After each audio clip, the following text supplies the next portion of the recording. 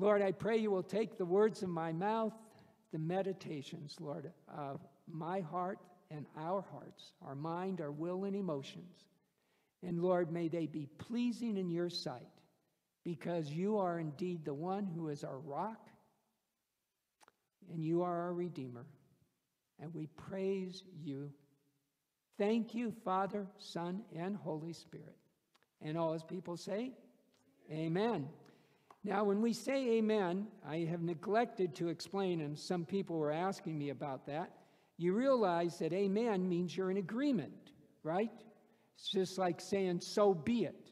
And so when I say at the end, and all of you say amen, you can say praise the Lord or other things, but basically the amen just means you're in agreement with what we've been praying. And so when we join with each other, and I love the way that song said, it doesn't take many of us, just 2 or 3 coming together in his name, and he promises to be there with us. Hallelujah. So when we come together, we want to have this sense of his presence with us, and I trust you'll have that. So the Lord is risen. Okay, well, I caught you a little bit by surprise there. The Lord is risen. Thank you, Ezekiel. Do you realize that when we do that, we're remembering, of course, the resurrection? And this now is Pentecost, 50 days later, and the Lord kept his promise. And to that you can say hallelujah. Because when the Lord keeps his promise, when the Lord makes a promise, he keeps it. So he said he would give us his Holy Spirit, and he gave it to us. But not only did he give us this Holy Spirit, but as we come together like this, we're celebrating the giving of the Holy Spirit so we could do the happy birthday church that we just did. But there's 3 elements up there for us to kind of understand. We have to be open to receiving the Holy Spirit. God pours it out. We say that when we become a believer, the Holy Spirit comes into our life. And I've used this illustration before, but the Holy Spirit is not the kind of guest that you usually think about inviting into your house, because the Holy Spirit isn't content to just stay at the door. The Holy Spirit wants to go through your whole life. Isn't that exciting? He opens cupboards, closets. He checks everything out because he wants control of your life. So you see, that's when we receive him, we also have to click in that next part, which is really hard for us, particularly in the West and particularly in America. It's called surrender.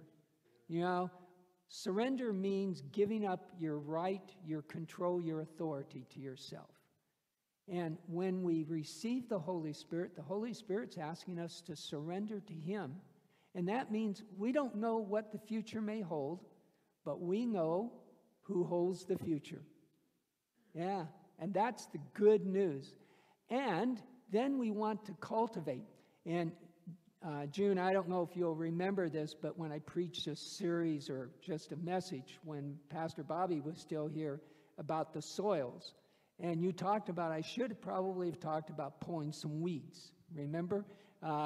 Because when we bear fruit, there are things which Jesus tells us that come in and prevent us from having the fruit. The fruit of the Spirit. Let's see if you can say them with me, okay? So I know translations vary, but let's just try it. So the first 3 you should have: love, joy, peace, okay? Next 3, patience, kindness, goodness, faithfulness, gentleness, and self-control. Oh, you all did very well. Give yourself a hand. You see, we want to cultivate the fruit of the Holy Spirit. And when we cultivate the fruit of the Holy Spirit, we're going to see what the Lord wants to do in your life and in mine. And I don't know about you, but when I look at the fruit of the Spirit, I find out that there are some aspects of that fruit that aren't quite as strong as other aspects. And it's really interesting. The word that's used here is a collective noun. So it means that we have this idea that we aren't supposed to just concentrate on one aspect of our fruit, but we're supposed to work on all aspects. Okay?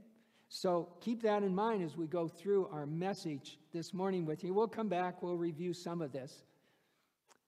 So, this is from last week. If you have your Bibles, this is Hebrews chapter 12 and verses 22 to 24. But I've actually put it on the slide for you, even though I told you I wouldn't do those kinds of things.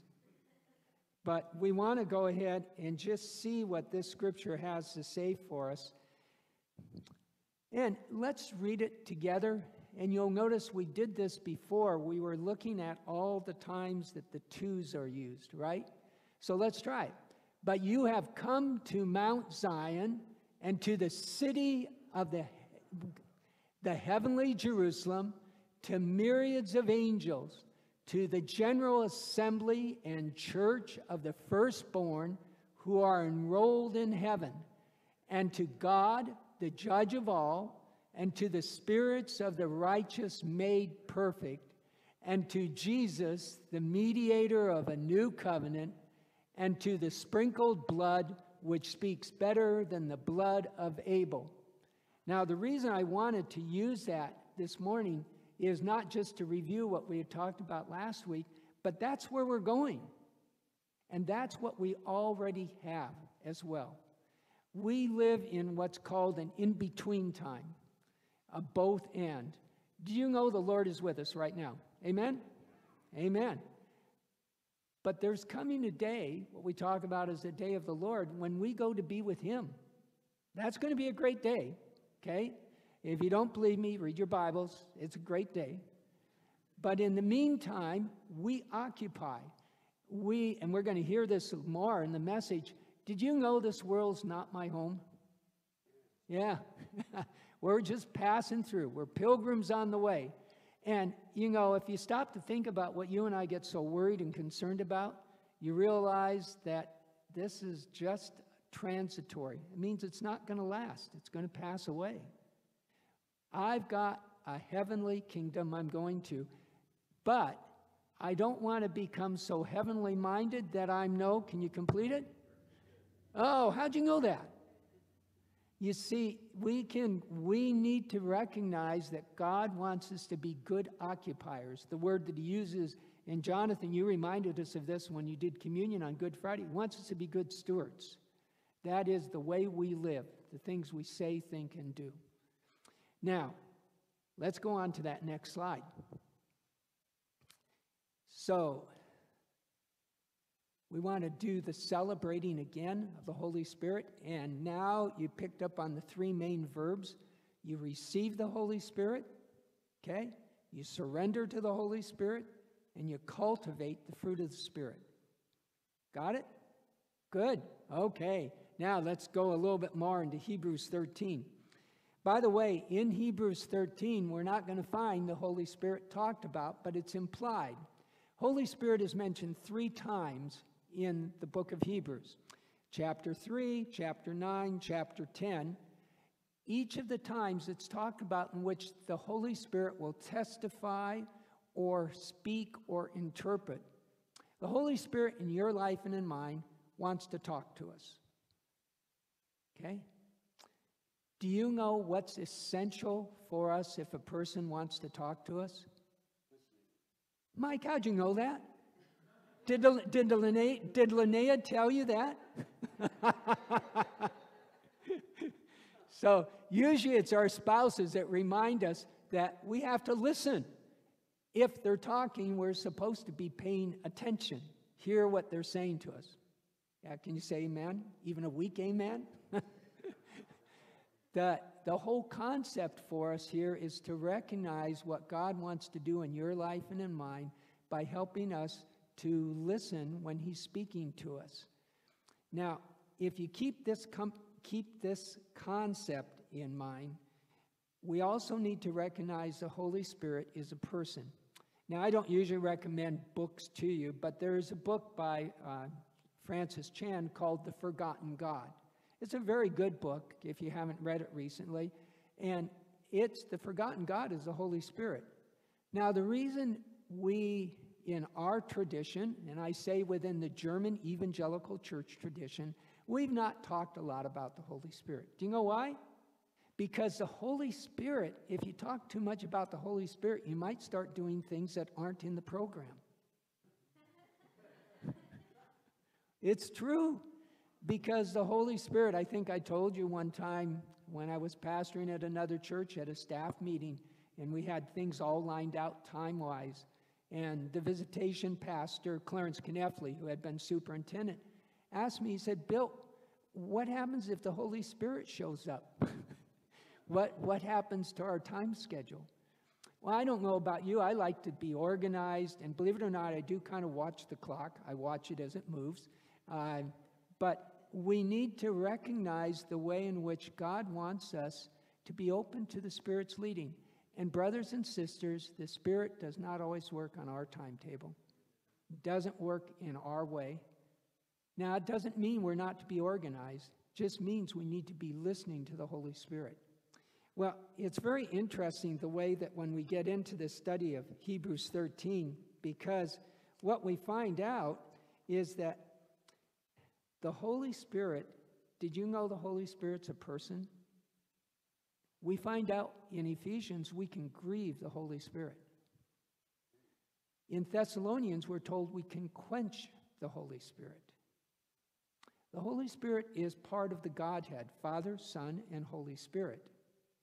But do you know that unlike the Father and Son, there's nothing in the Scripture where the Holy Spirit is seeking praise for itself?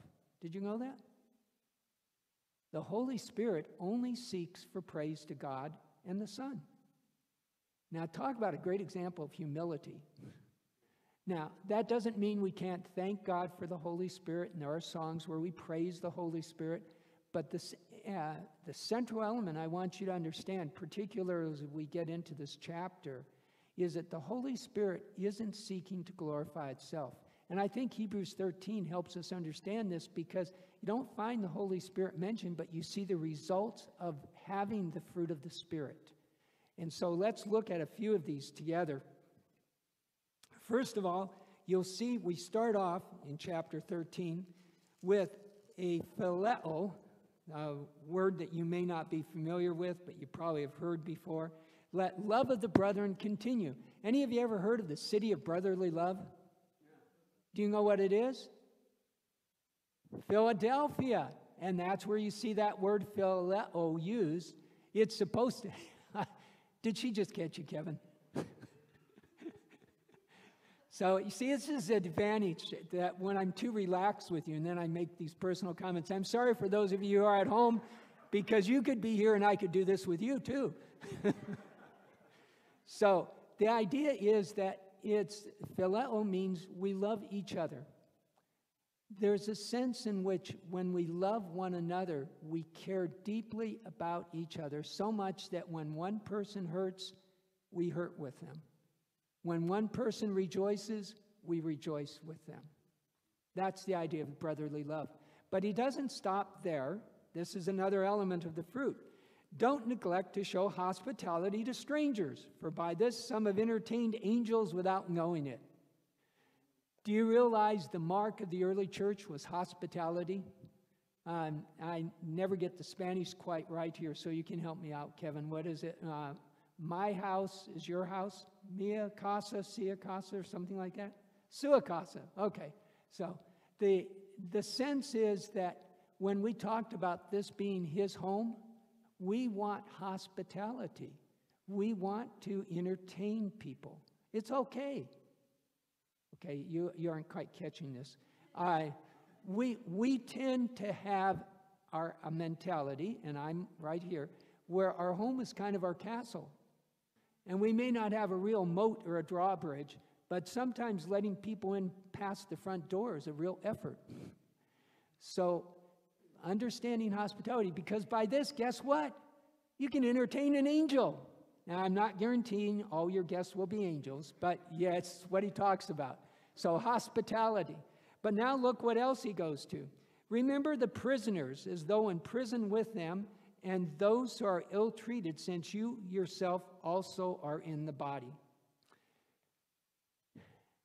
There's a prison ministry that the Gideons have with the Clackamas prison, or the Clackamas jail. That's just one I know about. I know McLaren has an opening of one of our pastors. Randy Butler has been involved with them. Why do we visit prisoners? Okay?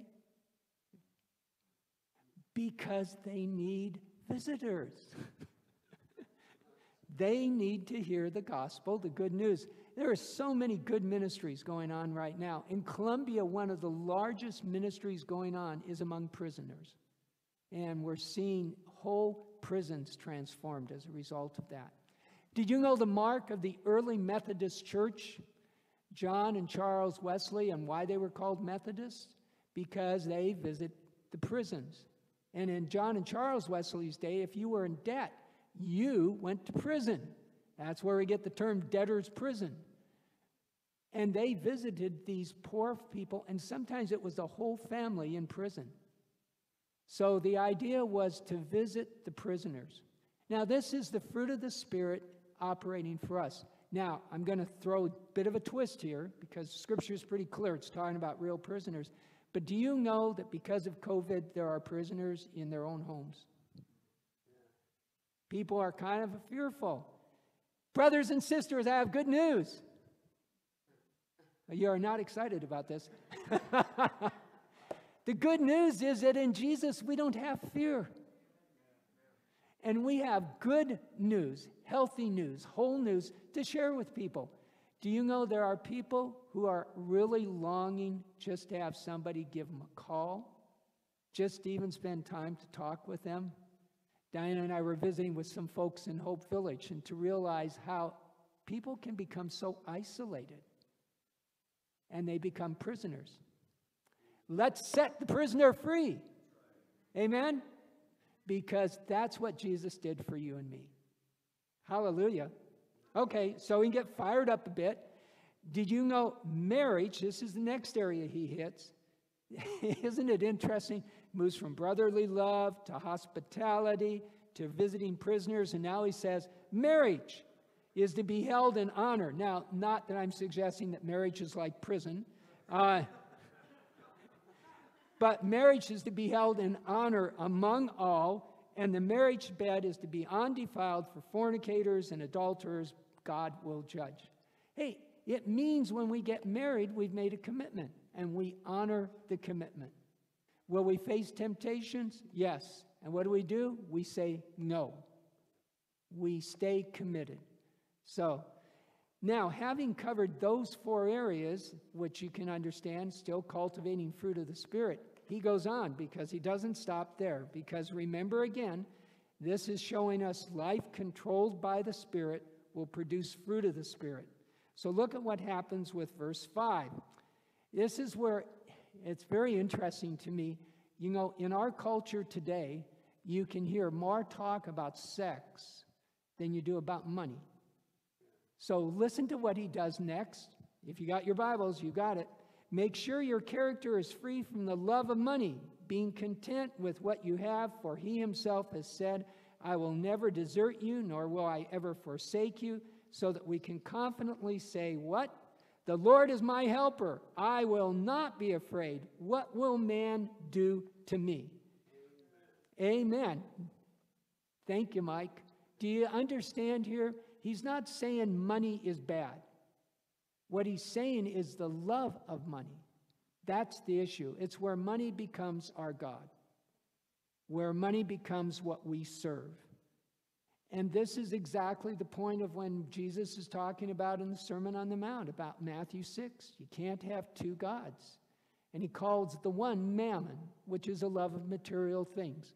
You remember that one of the weeds, June, going back to a comment that you made, one of the weeds is cares of the world. Do you have any cares of the world? Yes, because we live in the world, we have cares. But we can't let those cares dictate to us what we do. We don't serve the cares. We serve a God who understands all our cares. Hallelujah. Good news. But that's not all he goes on to talk about here. And, well, I should just conclude this too. Notice the promise. The reason we can be content is because no matter where we go or what we have, God is with us. should remind you of Christmas. Remember Emmanuel? What does Emmanuel mean? God with us. Yes, very good. Well, that's not the only thing he's going to talk about. So let's go on to the next one. And I especially have to comment on this because the first thing he talks about is leaders. And I would say this even if I wasn't serving as your interim pastor. Remember those who led you, who spoke the word of God to you, and consider the results of their conduct, imitate their faith.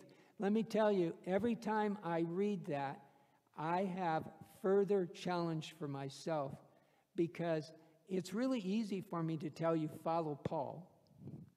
But when I say imitate my faith, now I have to check my own life. Do you realize that Paul says that you and I are letters that people are reading? You can check it out. It's in Corinthians. So what we find out is that Paul recognizes that you and I, with the Holy Spirit in our life, we're supposed to radiate Jesus. That's why you can say here, imitate the leader. Don't be carried, and Jesus Christ is the same yesterday. Can you complete it? Today and forever. Hallelujah. That's true. Do you realize that everything, many of you are older than I am, and a lot of you are still younger, believe it or not. Do you realize you've seen a lot of things change? Jesus is the same yesterday, today, and forever. There's a constancy to our Lord. And look at the last part here. Do not be carried away by varied and strange teachings, for it is good for the heart to be strengthened by, it doesn't matter your translation, be strengthened by what? Grace. Hallelujah. Not by foods through which those who were so occupied were not benefited. You see, part of what he wants you and me to recognize here is that our hearts, our mind, our will, and emotion need to be strengthened by grace. Now, what we're going to do is a little different now, but you can hang in there with me. I want to go to the next slide, and we're going to do some praying here. We're going to interrupt the message for just a moment, well, probably more than a moment, a couple of minutes anyway. Hebrews 13, giving us this picture of life in the Spirit, Jesus says that he's come, and this is, if you turn with me now, still in chapter 13, therefore Jesus, verse 12, that he sanctified, that is, made holy the people through his own blood, suffered outside the gate. That was in the hymn we were singing about the church's one foundation. So let us go to him outside the camp, bearing his reproach. For here we do not have a lasting city, but we are seeking the city which is to come. Yeah, the city which is to come. And that's why we're pilgrims. Well, what I want to do is we're going to see a short 30-second, and it is very short, so you have to pay attention. Unlike me talking, this is short, so pay attention.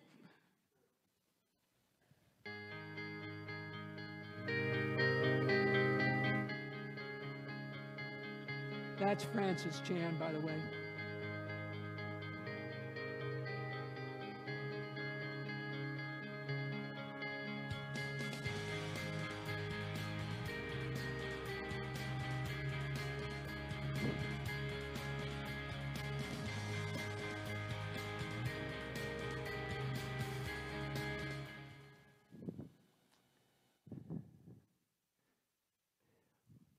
Lord, I want to thank you that you told us before you went to be with the Father that you gave us what we call the Great Commission, that you wanted us to be your disciples, that your desire for us was, knowing that you were with us, was to go into all the world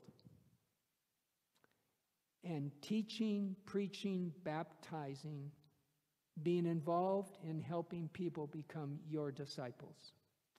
Lord, there are 3 billion people today who have not yet heard your word. And Lord, I don't know who you may be speaking to in our congregation.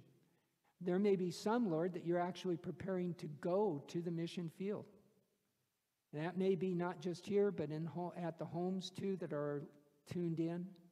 Lord, there are some who may be challenged to go ahead and give more, to connect with missionaries who are working with the unreached. Lord, you know all of those things. I just ask that as a congregation, you will help us to pray for the unreached. And Lord, as I say that, I'm aware that right here in our own neighborhood, right here in Canby, right here wherever you are tuned in from, there are people in your neighborhood who do not know Jesus. They've never read the Bible. And Lord, that seems so strange to us. How could that possibly happen? And yet, Lord, we know it's true. So help us to reach the unreached. And then, Lord, when I pray like that, it just makes me think of the prayer that you taught the disciples, your disciples. And Lord, we want to share in that prayer together. And when we come to debts and trespasses, we're going to substitute sin. And when we are used to praying, deliver us from evil, we're going to pray, deliver us from the evil one. Evil makes it kind of a general statement, but we have a real adversary, and it's the evil one. It's Satan. So, as Jesus taught his disciples when they asked him to pray, Our Father, who art in heaven, hallowed be thy name. Thy kingdom come, and thy will be done on earth as it is in heaven. Give us this day our daily bread, and forgive us our sins as we forgive those who sin against us. And lead us not into temptation, and deliver us from the evil one. For thine is the kingdom and the power and the glory forever. And all his people say, Amen, amen, amen. I actually don't know. I've tried to study the history behind the trespasses and debts. And if you've ever done the Lord's Prayer in other settings, you know some want to say trespasses, some say debts. The word trespass is actually translated sin in other translations. And I can't help but think when we use debts, we tend to focus in our culture on money. And the trespass, it's like, I have this that I belong.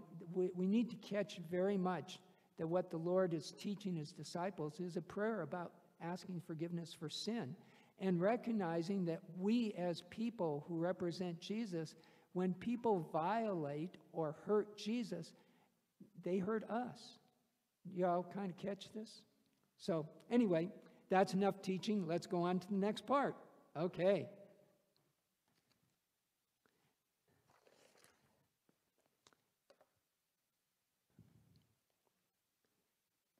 Look at what happens that when we go, this is so beautiful. This is starting verse 15.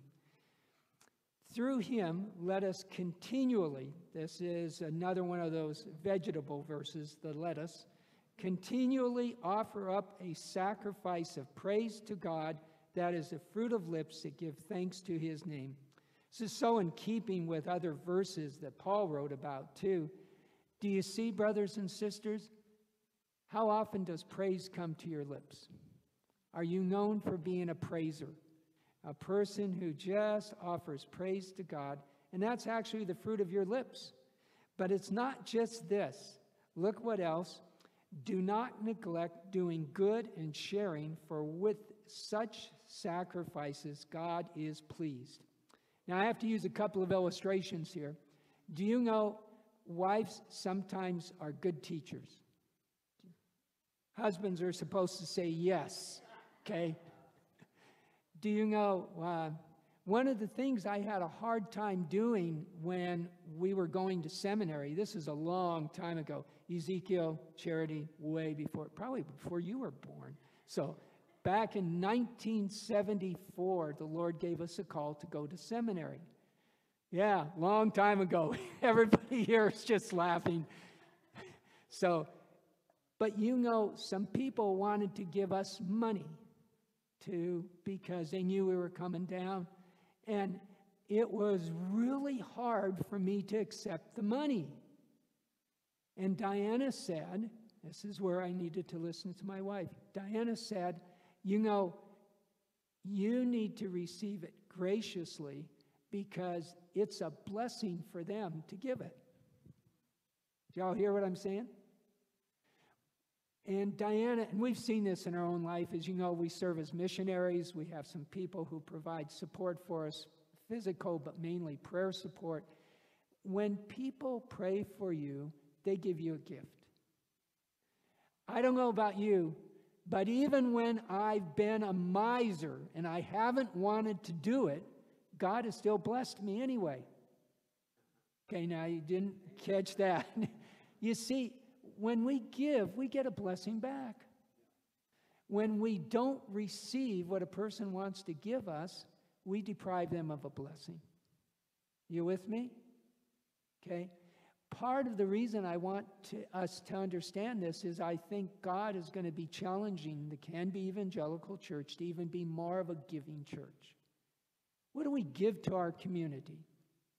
What does God want you and me to be involved in giving?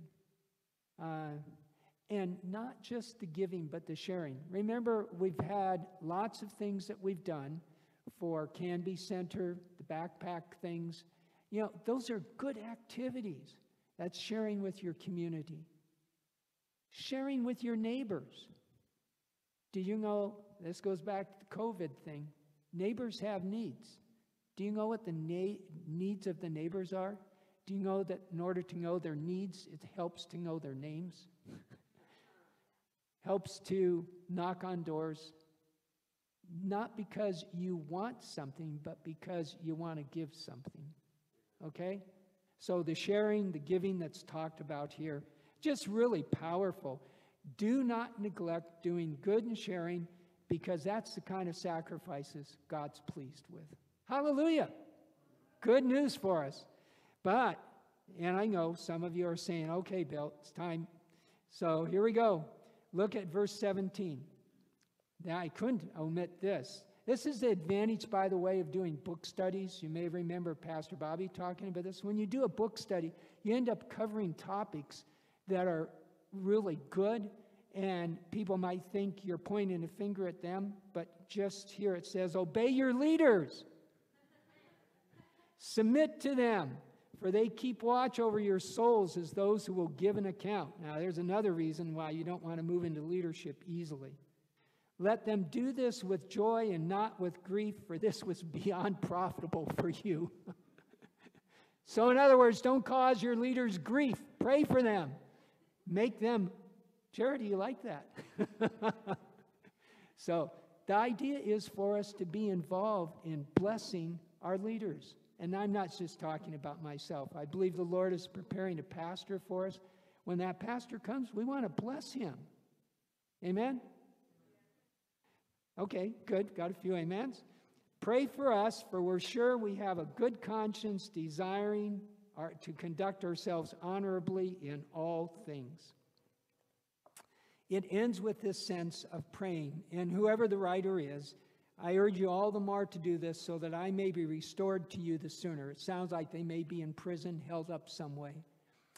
Brothers and sisters, God is challenging you and me to share the fruit of the Spirit in very practical ways. And this chapter so well illustrates that.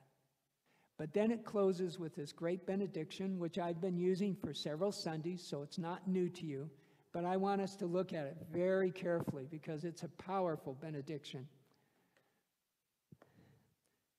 Now, the God of peace, and I'm going to go ahead and we'll pray this. I'll pray this at the end of the service, but I want you to understand what it says. Now, the God of peace, the God of shalom, who brought up from the dead the great shepherd of the sheep. So who's the great shepherd of the sheep? Okay, let's try this again. Who's the great shepherd of the sheep? Jesus. He brought Jesus through the blood of the eternal covenant, even Jesus our Lord. Equip you, notice this, equip you in every good thing to do his will, working in us that which is what? Pleasing in his sight, through Jesus Christ, to whom be what? the glory forever and ever. Hallelujah. What a wonderful way to conclude Pentecost Sunday.